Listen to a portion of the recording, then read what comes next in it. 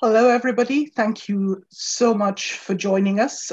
Good afternoon or good morning, wherever you are.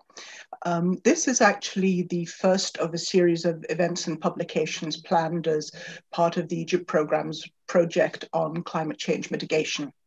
And as part of the program's mandate, it will start in Egypt today, but it will grow to expand near regional countries and the Horn of Africa.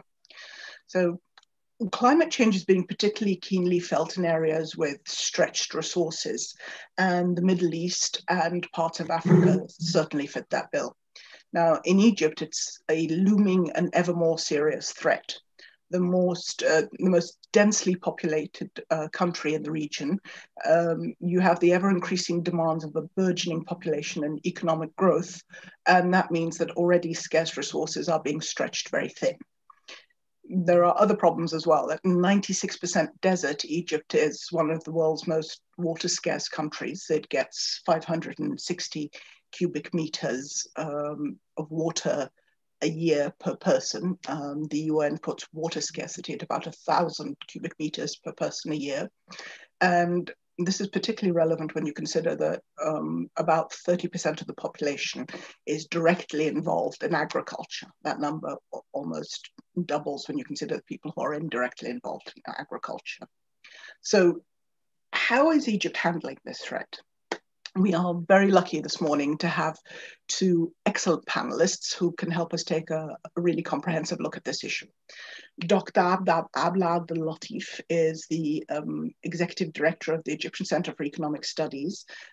She's a presidential economic advisor. She has a long list of responsibilities to her name, but today we're basically relying on her to take a look and see the economic cost of this issue. And Sarah Al-Batouti is a lead certified architect. She is the CEO and founder of eConsult, which is the country's leading green building and sustainability consulting firm. She's also a presidential advisor on sustainable development and communities. Do please feel free to send questions as we move along.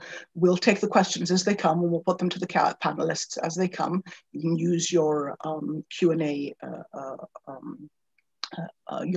function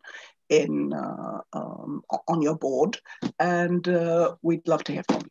All right, thank you so much. We're just going to ask the panelists to kick off with a very, very brief set of opening remarks, and then we will move into a moderated discussion. Dr. Abdel Latif, can I start with you? Yes, thank you very much, Brett. Good morning, everyone, and good afternoon and good evening, wherever you are. Let me start by not talking about Egypt, but rather talking about climate change in general. When we talk about climate change, we are talking about heat, basically, and concentration of heat. And this heat is affecting the environment big time. It's affecting the life of the human beings in every way, in the water availability, in the food production, in the health, in every aspect. The climate change was not taken seriously by the entire world, actually, like 10, 15 years ago. Okay, nobody was paying much attention to it.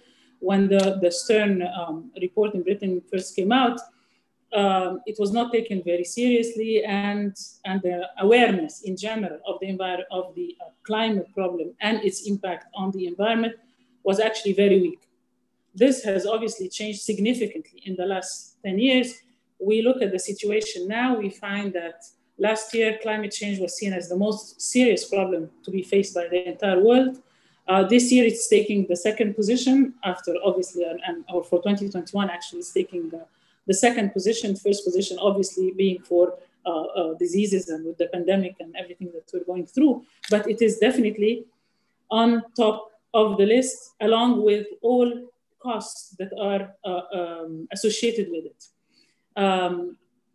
The two questions that need to be addressed by the world and by individual countries, Egypt no different, okay, is what are the actions that the country has done in order to try and mitigate the impact of the climate change. The climate change that is happening naturally, okay, irrespective of what we are doing on the earth here, playing our game, all right? But there are changes in climate that are taking place. The changes are actually changed and created countries. I mean, Egypt itself is an outcome of a change in the climate. Okay, it was a forest at a certain point. All right. So, so the first question is, what are we doing to mitigate the impact of what's happening? And the second question is how to stop our contribution to making the situation worse. These are really the two key questions. Man has messed up. Okay, and I'm just going to end my introductory note with one small, very telling. Not joke, okay, it's black comedy really, that was sent on mobile at a certain point. It showed the Darwin evolution, the monkey changing, you know, until it became man. And then man is returning back and saying, I'm going back, I messed up. I messed up the world, I messed up the climate, all right? So, and let me stop here. Thank you. Thank you so much. We will get back to a lot of this in a bit. Can I, Sarah, can I ask you to just chip in? Hi, everyone, and thanks for inviting me to speak. So basically, I'm thinking more of the positivity that we're seeing at the moment. There are some changes in the mindset to how we are approaching climate change in general. And if you look, let me take on what Abla is saying. You know, recently we saw something that was just magnificent, but it was very awkward and everyone embraced it. And suddenly, because of COVID and because we're consuming less and we're going out less and production is less, etc., there was this kind of media frenzy over dolphins coming back in Venice and swans crossing the street and sharks showing up in the Nile. And while this is completely mad, and it takes fake news to higher heights, the fact that people amidst all of this unknown took notice to stop and say, you know, the lack of human activity has resulted in suddenly a better environment, even though it was, you know, illustrated to be something more cartoonish.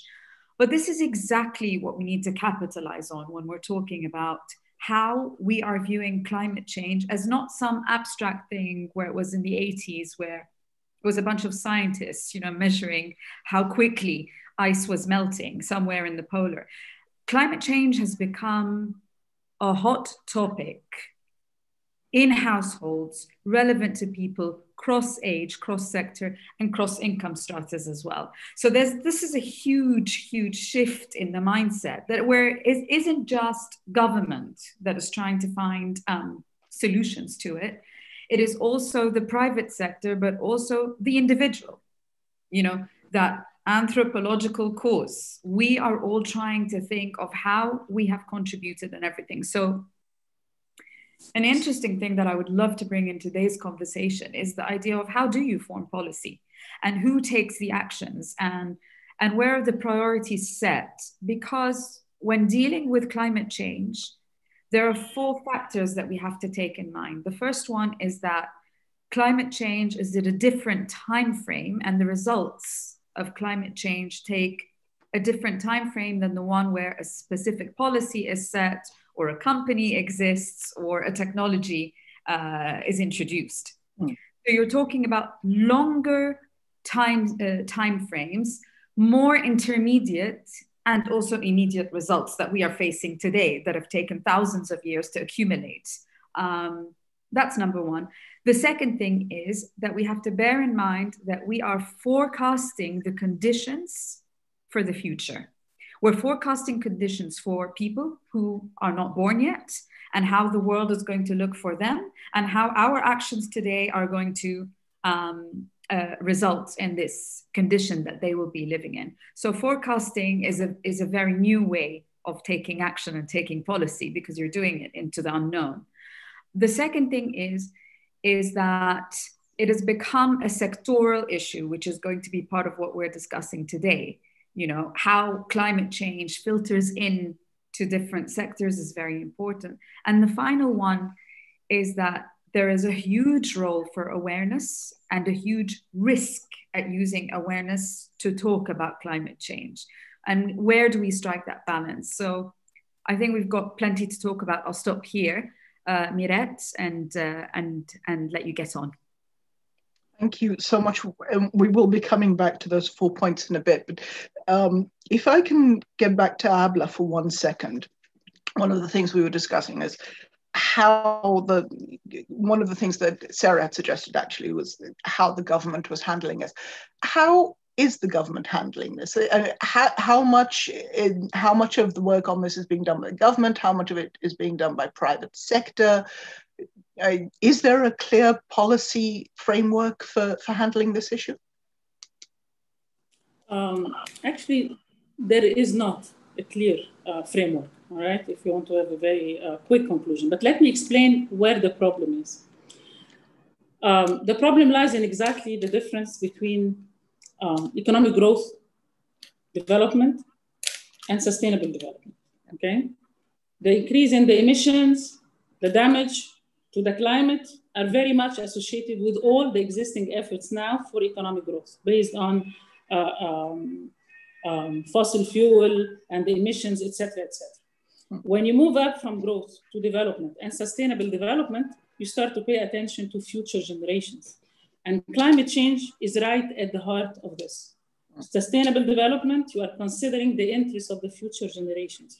You are considering the impact on the land from too much plantation or using strange chemicals. So climate change, okay, is at the heart of this, because what you are going to pay now in order to clean the environment and protect the climate is going to have its benefits for future generations. So it's not seen now, okay? And this is the point that actually Sarah just mentioned a minute ago. This is at the heart of the sustainable development fight, not only for the climate change, but for everything else. So using your resources efficiently, taking actions that would protect the future generations, all that, okay? All that lies at the heart of sustainable development and is not very well perceived. Because it's not well perceived, what you see is efforts for economic growth that do not take as an integral part the climate change and its protection, all right? So the thinking is as follows. We are going to have our efforts for the economic growth, all right? And we are going to adopt some policies in order to try and mitigate the climate, the effect of the climate, climate change. They are looked at separately when it should be an integral part of it, okay? Because of this missing key point, you find everything else. This is the top of the pyramid. When the minute you look at that, then you find an institutional structure that is really not helping you much in dealing with the climate. You have a ministry that is in charge and responsible for the environment, okay, and for putting the environmental policies. However, when there are negotiations in Paris to talk about the Paris Agreement and all international negotiations associated with the climate, the main speaker is actually the Ministry of Foreign Affairs, okay? There are representations from the Ministry of Industry. When you talk about the desertification, you find the Ministry of Agriculture talking about it completely. There is very little coordination among them. So what you have is an agenda that is scattered among institutions. And it is scattered among institutions because the awareness of its integral nature in sustainable development is not there. And this is really the top of the pyramid and the key issue. Because of that, we don't find the policies that we are hoping for. What you find are efforts, you find attempts, but it's like the outcome is actually very limited. What you find is private sector that is paying a lot of attention, especially multinationals, especially companies that are involved in exports. They're giving a lot of attention to try and protect the environment, to try and use green measures, etc., etc. But at the level of the economy, it is not there because the awareness of its value is not there, and it looks like it's far away. The Western world has realized that it's happening very quickly. All the mess up that man has done, all right, is making the climate change very serious and happening very quickly. This awareness is still not here, not at the level of the governments and not at the level of the individuals for sure. All right, thank you. So I am we're definitely going to come back to that. But I'm going to take a part of what you said and ask Sarah something, because Sarah, you've been quite critical of having this issue framed as an environmental one. Why is that?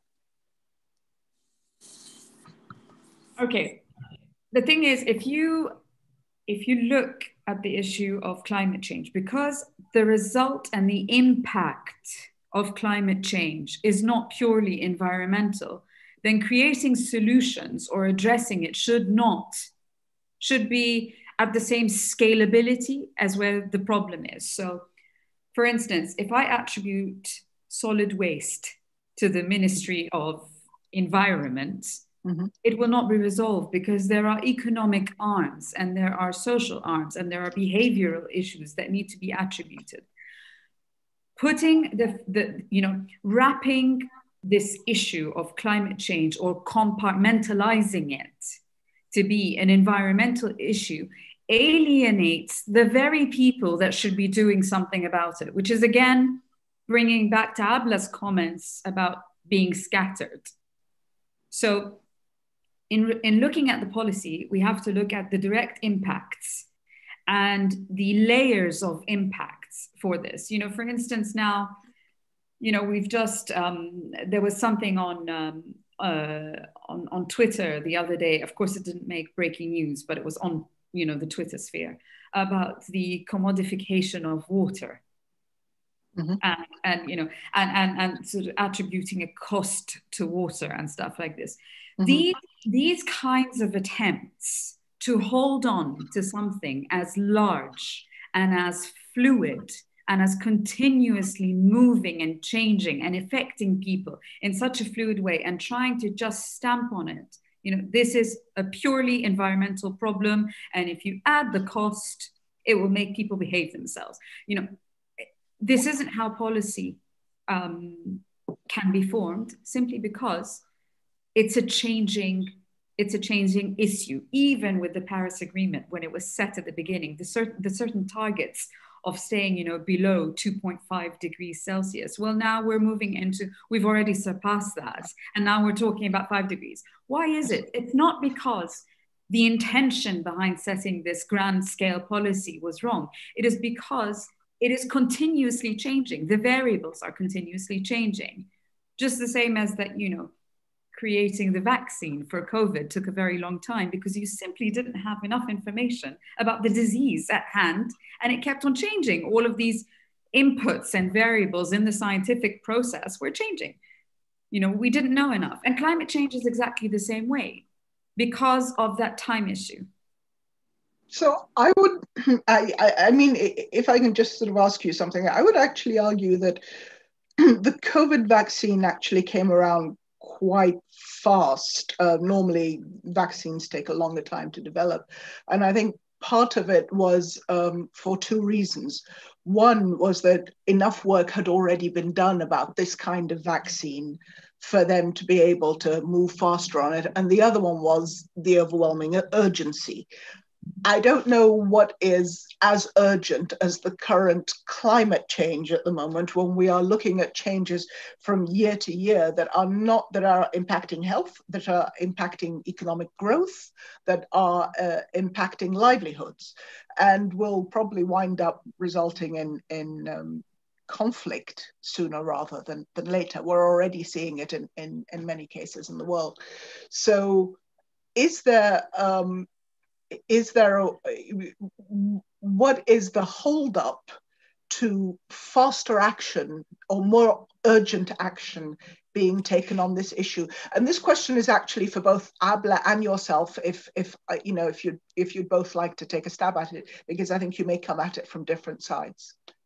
Definitely, the cost of climate change has been very well reported. I mean, we know that, for instance, you know, in the US, it's predicted that it's almost about $2 billion annually, the cost of specific climate attributed damages or you know, loss to real estate, water resources, energy resources, etc. there are costs there. We know the costs, the damage, the NDRC over here. We know the cost of flash flooding has changed a lot in the agricultural sector. We know that the heat, the drought, the added days where, people are not going to work because there are these sandstorms that are increasing and stretching out, longer summer months, additional damage to crop yields. So the economic cost is out there. It's just that the level of urgency is not as high simply because the portfolio itself of handling climate change keeps on being passed around and isn't seen as a national, effort that requires all sorts of facets of society to become part of it. It's not. It's been attributed to one ministry, the Ministry of Environment. Mm-hmm. And the Ministry of Environment has its place within other ministries. Also, because there were a lot of governments, and similar to all over Europe, the States, in so many countries, it was seen as it's a better solution to put the private sector at the forefront of the climate fight, mm-hmm. because they were so visible. So the first action was not to, years and years ago, was not to look at, destroying the Amazon as an issue that, is about, having the Amazon as the lungs of the world. It wasn't seen as that. It was, wildlife and more about wildlife rights. It wasn't seen as an actual carbon absorbent, critical part of the planet. Mm-hmm. The same thing when it comes to, putting up, what are we going to do about the oceans?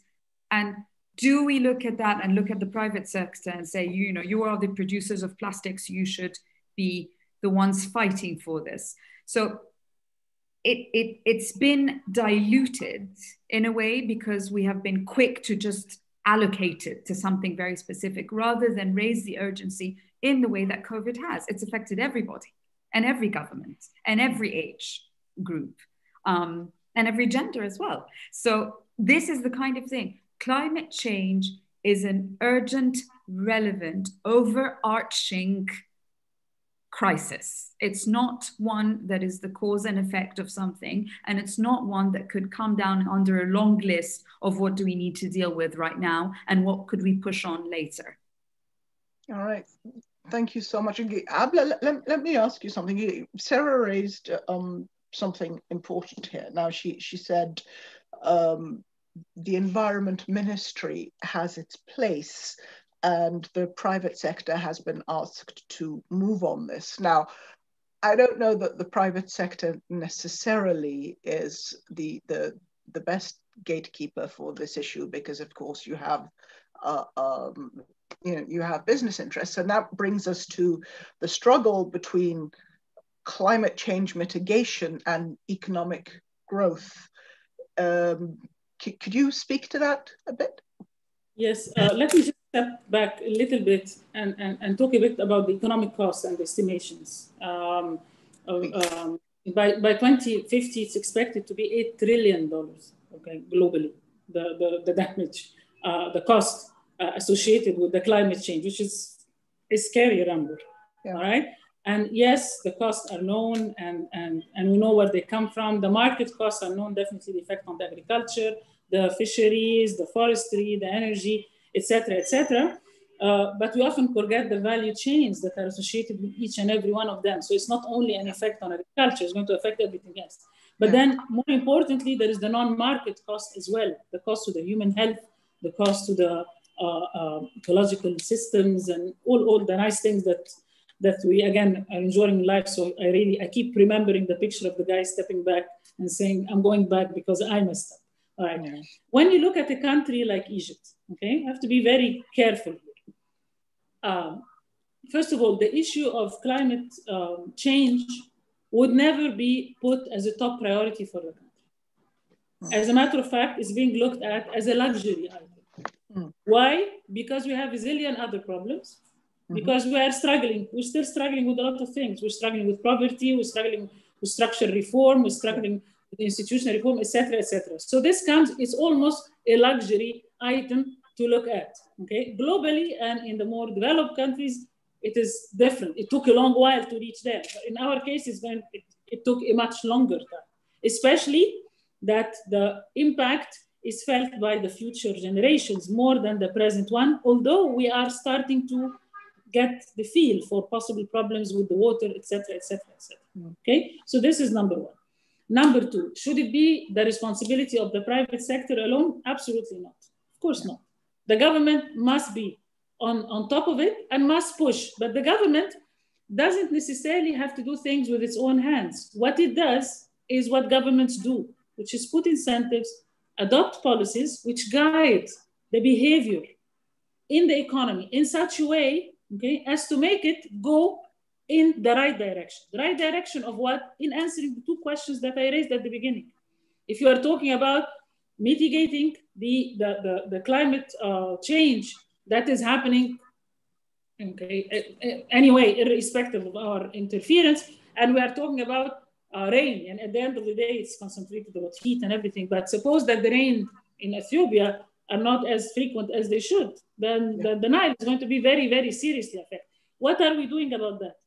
Are we adopting the policies? This is where the government is in order for pricing of water, in order to make sure that we are using our resources as efficiently as possible, that we are increasing our productivity as much as possible. Okay, so this is a role by the government, all right? Whether we're talking about agriculture, whether we're talking about manufacturing, there are policies that can be and should be adopted, okay? The private sector is there, it will respond to the incentives. So the government needs to be aware that at the heart, or before even talking about the climate change, they have to fix their economic problems, okay, their institutional issues, their structural issues. It's all part of a much better performance and target of sustainable development. So the private sector cannot be asked to do it all. Unfortunately, the policies that we are adopting, okay, are actually more often than not inconsistent. And I want to talk about that, but I don't know if you want to talk about that now. Or I do actually, but I'd also like you, I mean, when talking about it, I'd also like to address a particular question. Is the government of Egypt equipped to efficiently regulate such policy at the moment? And then, I mean, afterwards, I'd like you both to talk about water pricing, but at the moment, while you're answering your question now, let's see if we can fit regulation in there as well, please. Okay, I think any government, whether we're talking about Egypt or any other country, all right, it can be fit, okay, if it takes the measures and it allocates the resources and it does the thinking that is needed to adopt the right policies, okay? So whether it's equipped, you cannot say, right now, it's not equipped as it stands, because we need bigger changes, all right? But you can, okay? And let me give you again an example from policy on that. Okay, a very simple example on policy. For example, we have industrial policy. We have a policy in order to try and attract certain sectors for investment, for instance, in industry, all right? The industrial policy is putting incentives to encourage investment in certain areas. At the same time, we have environmental policies to clean up the pollution and the mess of the manufacturing. Why not have industrial policy from the beginning, okay, that encourages the use of the proper technology, clean technology, green technology, so that you would not have the pollution at the end, all right? So the policies are not adopted in a way that makes you achieve your target faster. Is this because the government is not equipped? No, it's not the government, it's not the government because the government is not equipped. It's because the government is not having the proper policy framework for doing things. Yeah. It is not having the institutional changes that are needed in order to reach that. You see my point? This is what I'm trying to say. Yeah. Fantastic. Can we both, I mean, both of you maybe address water, because I mean, you've referred to climate change mitigation policy as being something of a luxury at the moment, and in keeping with Egypt's many other priorities, you know, one can understand that. But sorry, I'm saying it's perceived as. I'm saying it could be perceived as. Of course, it's of course, luxury. Of course. Of course. So it's being perceived as a luxury. How long is it likely to be perceived as a luxury in light of issues like water scarcity? Now, again, when we move forward a little bit, we'll be discussing water scarcity, but I know that Sarah also has concerns in that it isn't simply water scarcity, which is an immediate and easily recognizable issue, but one of the biggest problems is heat. Am I right, Sarah? Yeah. So when it comes to the level of urgency, you know, one of the interesting things is that when you move across to different areas in Egypt and across income stratas, and I noticed that there's one of the questions asking about how vulnerable is the Nile Delta and how vulnerable is Alexandria to this. So they're both incredibly vulnerable to rising sea levels, which is an immediate cause due to heat. And these rising sea levels, they pose different risks at different communities. So the first one is incremental damage to real estate and infrastructure, which would be the case of Alexandria. That's directly, you know, you do have, that's very clear. The other one is for soil erosion, and also in lower income level areas, is that you can actually have contamination to household water supplies and sanitation. So the issue of water and rising sea levels and flooding and drought and all of these things, which are related to what happens when the heat and temperature is increased, other than the direct one, which is, you know, discomfort and health issues, etc., is all tied together. The release of heat in terms of Egypt's, you know, carbon emissions, we as a developing country, as a very populated and developing country, we actually have very, very humble numbers into carbon emissions, not because this shows that we're not doing much, it's because we are not manufacturing enough. We rely on imports more than exports. So if you look at the way you analyze carbon emissions of countries, you can understand where they are in terms of their developments and their consumption and production patterns, to answer your question. So there are lots of different areas where the urgency is seen by government, but it's not seen as a direct cause of climate change. So very high on the agenda for low-income communities is this issue of sanitation and clean drinking water for about 3,000 of the very poor villages in Egypt. And these are heavily populated villages. Also for new communities, the supply of drinking water. That's very high on the agenda when it comes to the investment in the project, when it comes to who's going to take care of this in the project. But it's not seen as a climate change problem. It's seen as an infrastructure and provision of service challenge. So this is one of the things, is that the use of a more holistic way of analyzing the problems and looking at the grassroots of climate change problems will create the better policy of resolving them, or at the very least, putting in place a policy framework that allows planning, because we are going on a trajectory of Egypt is young. 60% of Egypt is young people. They need employment. Yes. We have a fast and aggressive development plan for economic growth. Yes. We are building and building and building nonstop.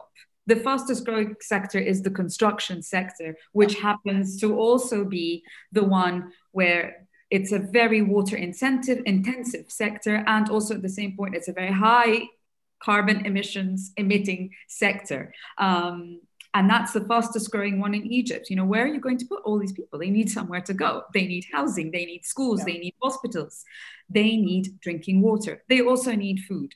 So we are developing for needs, filling in specific gaps. But while we're doing all of this, we have to realize that we are depleting water as a resource, because that's the one where we can't, you know, push a button and create, and we definitely cannot be importing it.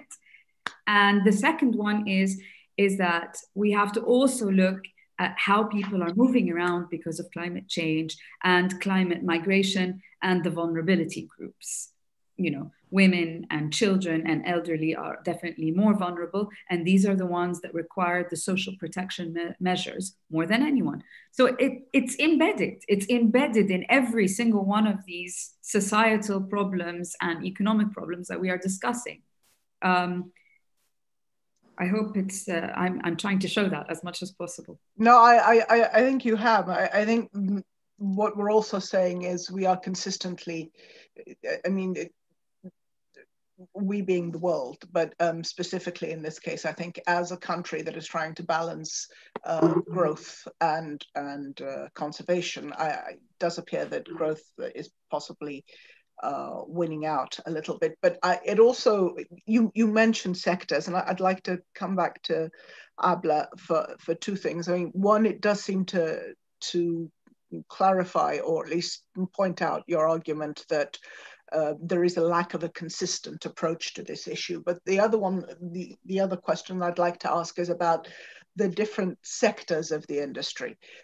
Is there a difference between the private sector, the public sector? And then, of course, some sectors have overlapping concerns and interests, whether they're upstream or downstream. Can you maybe address that a little bit, Abla? Let me start by saying something. The fact that we are interested in having fast growth does not necessarily mean that we deplete our resources too fast. Okay, I think we should, or we are. Sorry. We are and we shouldn't. Okay, all right. We are and I think that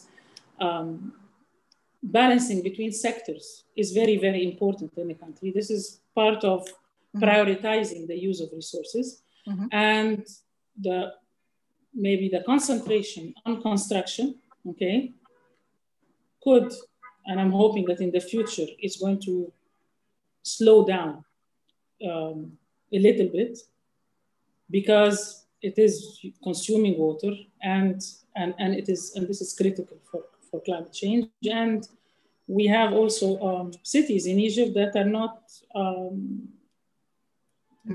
inhabited. Yeah, so there are many policies that can be adopted to spread the population. We are living on 6% of our area, but within the 6%, we are on top of each other in two governorates. All right. So I think the focus on the construction as a sector for growth is something that needs to slow down a little bit in the future and give a lot more focus to manufacturing. Manufacturing is the job creator, okay, big time. Yeah. And we definitely need it because it's going to be the one to earn as foreign currency through export promotion if you push for exports and if we encourage investment in import substitutes. So I think this is important. The message is we do not necessarily to be, selling one for the other. We can do both, okay? Like encourage growth in the areas that do not necessarily consume or affect the damage significantly. And as we go about them, we do something. For instance, when you talk about manufacturing, we do have a program for encouraging exports, okay? There are certain incentives that are given to companies in order to compensate them for some of the problems that we have, with the weaknesses in the infrastructure, et cetera, all right? An incentive could be easily created. They would give more if they are using means of production that are green or that produce less emissions. So even in the way of producing, you can make a difference. Okay. Having said that, let me answer your question directly about the public and the private sector. The private sector, depending on what type of private sector are you talking about, okay, we can talk about the extent of the damage that's taking place. If we are talking about the private sector that is involved in exports, if we're talking about the private sector that is affiliated with multinational companies, that is integrated in the international value chain, you find a much better adherence to the rules and the regulations, lower emissions, better conditions, a better consumption, wiser consumption of water, et cetera, which means less damage, okay, to climate in the actions. When you talk about the other type of the private sector, okay, which is the private sector that is addressing only the local economy, that does not have any, that is not exporting, all right? They don't necessarily have to abide by certain rules that we get from the Western world, all right? So here there would be a problem. And if you talk about the private sector in the form of the informal sector, that's another story. So one of the issues of dealing with the climate change, formalization of the informal sector, even though it looks like it's something else, another topic altogether, at the heart of it is to have much better respect for the climate conditions. The public sector, okay, really it varies again from one industry to the other, and here industries are actually quite different. Okay, if we are talking about the upstream part of the textile industry, for instance, where we are producing yarn and fabric and so on, okay, there is heavy use of water, and there could be pollution and negative impacts on the climate. You would not see that necessarily when you talk about the downstream options. So you cannot categorize completely public and private. What you, so it depends on the sector, it depends on the size, it depends on how affiliated you are. And the fact that the public sector does not respect much, okay, the environmental conditions is an indication for, again, the dissociation that exists between efforts for economic growth and efforts for protecting the environment, that they are separate, when actually they should be integrated with each other. If the government is more aware of the problem, and it needs to be more aware, it cannot be not aware, okay? From now on, it's going to become very serious with the water issue, okay? And with the dam in Ethiopia on top of, we are going to have actually a shortage of water, and we have to deal with it, all right? Not all of it is climate related, but it is there. And this is going to force us to take measures. The measures that we are going to take are going to be positive, have a positive impact in our mitigation of the climate change. So it's going to happen indirectly. It would be much better if it happens directly with a clear awareness for the importance of the topic, and that we need to take care of it by adopting policies at all levels, in all sectors, in order to improve the way we are doing things and increase awareness of people as well. Thank you so much. So basically...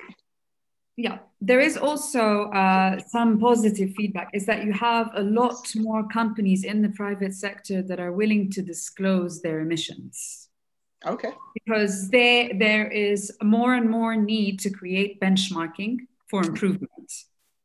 So whereas there were many local companies that were not, undertaking this exercise to disclose their emission, they now feel that in order to become an international business, and from a marketing perspective, and also with the agencies, different lenders, donors, this financial grant environment, that they are more than happy to benchmark improvement and have this sort of representation of any effort, which wasn't existing before. I mean, usually before, any kind of sustainability efforts within companies were attributed towards, productive health or building roofs on top of buildings in poor areas, or education initiatives, or nutrition, etc. And now we are seeing more and more of the private sector trying to come in, even collaborate together on water recycling, on creating local solar farms, on also offsetting their emissions and creating different schemes, even though in Egypt we do not have emissions trading schemes yet in place, etc. But there is this increase in the reporting and in the transparency of companies, especially those who are multinationals operating in Egypt. And now we are seeing Egyptian companies doing that. In the past 10 years, I have been working with multinational. In the past 3-4 years, I have seen local companies that are coming to look for green buildings or retrofitting their buildings to save more water and electricity, etc. Because there is this need to become part of this effort, and also the opportunity cost of missing out in doing this could set you back in your business opportunities later on when you're looking for expansion. So that actually leads us on to something really important. So Egypt does want to present itself as a good place to do business, and to get that edge, then it needs to be competitive in many areas, this being one of them. You're a LEED certified architect. Can you maybe discuss what is being done, for example, about architecture? Because we've already said the construction sector is one of the most after agriculture, of course, is one of the most water-intensive sectors there is. Can you maybe discuss what is being done? Okay. So the building and housing sector is one of the sectoral aspects identified in the Paris Agreement. Transport, power, energy, and building. And then when you come to building, it becomes this black hole. Why? Because this industry is one of the largest employers, because that value chain is one that Egypt is incrementally attached to. So the building sector is one where you have the building materials that are manufactured, your cement, your steel, all your bits and pieces that go into a building. Then there is a design. And then there's the delivery of the design, which is very labor intensive, which is the construction and contracting phase. And Egypt has a long history of being very, very efficient in building quickly. And we are now seeing 14 cities in Egypt. And I mean cities, some of them, double the size of Paris. So that's the kind of scale that you're thinking. And there's a market and a fast growing market. The one reason why it hasn't taken off and become mainstream is because the rating systems and the regulations that are in place are not for Egypt. They're not for developing countries. They are borrowed rating systems, such as, LEED and everything. So it becomes very expensive to have consultants and to build with that mindset. What we're seeing now is a different shift after much advocacy from those involved, is that we have to see what Egypt has to offer in the product line. What are the materials that we make here? What are the kinds of buildings that work here? And how do we adapt them and make them as efficient as possible using local knowledge? And so for the first time this year, we're seeing a push for a national green rating system, which has been recognized for industries, for school, commercial buildings, residential buildings, etc. We're also seeing a shift in the celebration of, what is high-end and what is mainstream. And for the longest time, Egypt is celebrating having, these luxury compounds and luxury areas where you have 17 golf courses. Why do we have 17 golf courses when we do not have a single Egyptian who has made it to that, to the Tiger Woods list onwards? Yeah. So it's a very strange way that people are looking to analyze this. So one thing is to localize the rating systems and get the technology and the know-how to be localized, accessible, and affordable so that people can start doing this. And architects like myself can actually start pushing for growth in that sector of green buildings. The second one is that for the construction sector, and for many sectors to do with water, the provision of water, infrastructure, and energy, you have to get resource management early on in the education curriculums. So that when you graduate, the next wave of engineers and, and people out there into the international and global employment market and national market, they need to have an understanding that good design is efficient design. That we are dealing with inputs that are depleting, like water.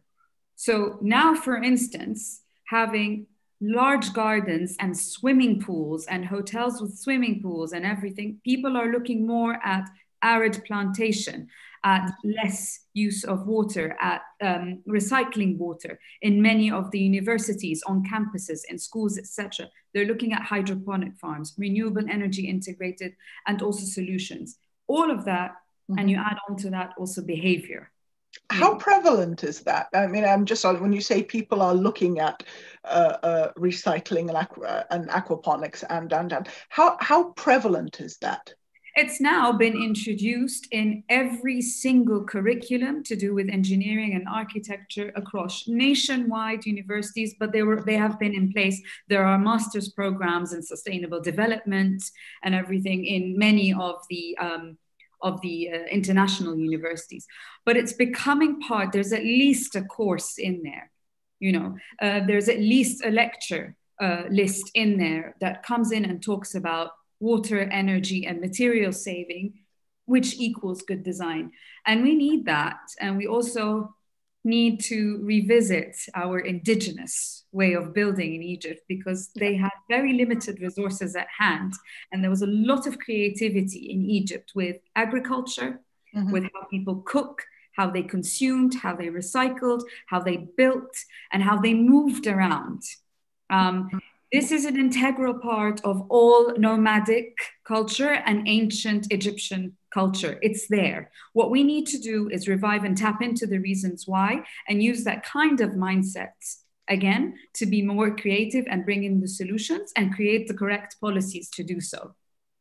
So I'm sorry. I'm sorry. No. Go ahead. Okay. So other than revive and reconstruct, is there a role for at least for the government as well as businesses for research and development into this issue? Absolutely.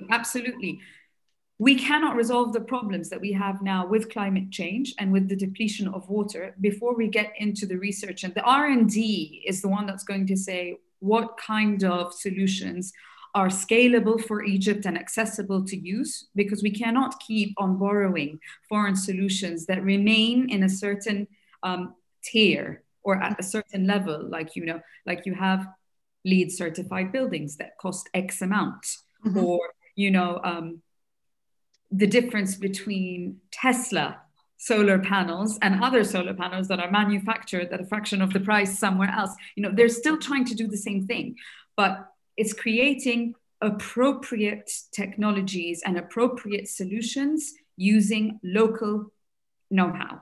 That's the formula that's going to fit. And that's the formula that is going to salvage many countries from the immediate effects of climate change, because it cannot be borrowed all the time. You know, we have technologies creating energy out of algae, and that's all well and good if you're somewhere else. But, you know, over here, that's not how it works. We have the sun, and we have certain geographic spaces where we have air. We have fantastic building materials and natural stone resources that can build the rest of Egypt. So if we're lucky enough to allocate our blessings and our challenges and forecast, you know, something like the water issues, we'll be able to do the planning that gets government to introduce regulations, because they know at the end of it, we're going to get in trouble here and here and here. So knowledge and creating that knowledge platform and being very transparent on future challenges will get better planning to come along, so that we don't have surprises in 30 years when we realize that 15 kilometers inwards of Alexandria, we have loss of real estate, that we have certain crops that we cannot grow anymore, that we have reverse migration into cities, whereas we are investing outside the cities, and so on and so forth. Yes, thank you. So, Abla, if I may, we've got 7 minutes left. I would like to go back for just a moment to the gap between policy and need and planning. Since I mean, you spend a lot of your time working on policy work. How do you suggest Egypt moves forward on this at the moment, bearing in mind that time is precious and there are serious obstacles to be overcome? But if you were handing over policy advice, what would be what would you start off with immediately? What needs to be done immediately? Okay, let me start by showing you the nature of the problem by an example that's actually related to housing. Okay, that Sarah was talking about. We have the sun. We have the highest sun exposure, actually one of the highest in the world. All right, we have solar energy. I'm showing you something that the government is aware of, okay, and sees. We have solar energy. Solar energy is important. It's much better option than the fossil fuel as a source of energy if we whenever relevant, whenever we can use it. So one of the areas is the housing, all right? So there are solar heaters that can be put in buildings, all right? There are measures that can be adopted by the government very simply and very easily that would link the policy to the need, okay, and to the future vision. Okay? You know that solar heaters are a good idea. Why not have the solar heaters as part of the codes for any new building? Okay, we are making new buildings. Individuals are making new buildings. Why not have this as part of the code? That it's a must that they would have something like that. Or if they do it, then you are going to release them of certain obligations, for instance. Our problem with policies comes at different levels. At the lowest level, our issue is that we do not close circles. We do not complete the circle. In other words, you take a measure, but you do not necessarily take the other measures that complement it so that you get the full benefit. And let me give you a small example that has nothing to do with climate. Let's do with financial inclusion, completely out. You have the retired people having those cards and they cash their salaries every month. We're very happy that they have the card, and this is a key element in financial inclusion. But when you look at it carefully, those people take the cards, put them in the machine at the beginning of the month, cash the money, and then spend the rest of the month spending the money, all right? The correct solution and the ideal solution and the closing of the circle is to make their card like a credit card so that they can actually start buying from it. They know that at the beginning of the month, they will put some money in it and they can go ahead through the rest of the month spending that money. So completing circles is critical for solving issues. Now, the gap, how to do it? I think, and I'm a very strong believer in that Egypt's biggest problem is an institutional problem, and it's an information problem. You have to have information, okay? The gaps exist differently in different sectors, okay, and with different time frames. So when you put policies, you are putting policies for a specific sector, in the short term, the medium term, in the long term. Each one of these has its different calculations and has its different information. And as you adopt policies, you have to do cost-benefit analysis of those policies to assess the plus and the minus. This requires a lot of information, okay? Yeah. Also requires an institutional setup that allows for actions to take place. You cannot have the Ministry of Environment working individually on an issue that is also linked to other ministries and they're not talking to each other enough to come up. You cannot have it announced on its own, a policy, okay, that would be perceived as a problem by the other ministries or by the private sector, who's the receiver of all this at the end. This requires coordination. So a coordinated body, all right, that actually makes the institutional framework lies at the heart of this. Information and the coordinated body and the proper checks and balances, okay? These are the three elements. If you have the information, you can study the policies properly, okay? And as you adopt them and check their impact, you have key performance indicators and you have the proper checks and balances by the parliament and by using expertise of others. You cannot continue to be the ministry that does the planning, the execution, okay, and the monitoring of your own stuff. The system that we have needs to be changed, and at the heart of it is the institutional reform. So I mean, on specific examples to this, I'm thinking specifically of the Ministry of Petroleum subsidizing businesses, energy for businesses for the next 5 years, and effectively hamstringing renewable energy industries for the next 5 years. And you know, of course, this was done for COVID, but it boils down to the same thing. I mean, they hamstrung renewable energy industries for the next 5 years. So the problem is you have room for both. Yes. You have room. The more diversified your energy portfolio is, the better.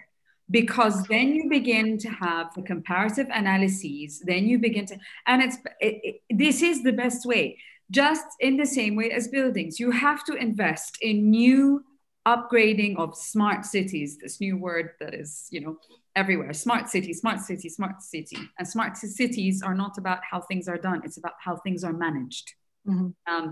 So that's a smart city. And then you have investment in greener cities, and then you have upgrading of decrepit, depleted cities as well. So just as much diversifying your solutions caters to a wider customer, to a wider need, to a wider policy that could be implemented, that could be explored later on. So there are many countries that have set in their 2030 agenda, you know, or by 2050, we will have electric cars that will completely replace petroleum-based cars. We will have 25% of Egypt will be sourced using renewable energy, and we will rely on 1, 2, 3, 4, 5. It's there, but in order for us to have this policy implemented, it has to have that collective action based with a lot of know-how, you know, coming together. So I'm completely aligned with what Abla is saying, aligned with some of the comments that I've been reading as well. Let me say one final word to add to this. Diversification is definitely important, okay? But let me complete the sentence and say diversification with a clear view for the challenges, okay? And in that sense, the Ministry of Petroleum has to look, you know, at all the angles, and so did the others. I think we're running out of time. We are out of time. Thank you both so much, and thank you to everyone who joined us. And as we said, this will be the first in a series, so we will come back to a lot of these issues because they're not going away anywhere anytime soon. And thank you all for joining us. Thank you to our panelists, Dr. Abla Abdel-Latif and Ms. Sara Al-Batouti. And we hope we see you all soon.